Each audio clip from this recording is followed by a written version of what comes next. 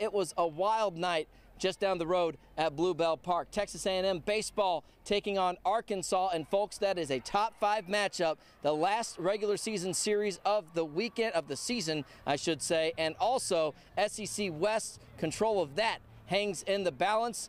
Game was delayed for about 2.5 hours because of all the weather, but once it got going, it was a clinic in pitching and defense. Didn't see a run until just before midnight.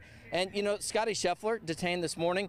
Word is Caden Sorrell also booked for a robbery out in left field. That was in the 11th inning, the clutch snag to keep the game scoreless. And then with the game filled with elite pitching, a bases-loaded walk of all things ends it for the Aggies in the 11th. But going back to the pitching, Aggies were up against one of the best in the country, future top draft pick Hayden Smith for the Hogs. He was matched, though, by A&M's ace Ryan Prager. 7 scoreless innings with 9 strikeouts, even after that notable delay. The fans came up big. I thought the crowd was weird, and that might even be an understatement. I don't know if I can say enough good words about him tonight, because normally I don't really hear them, or I can't really tell when I'm on the mound, but in the first I could tell, and they were with me all night long. And they were with this team all night long through that last pitch.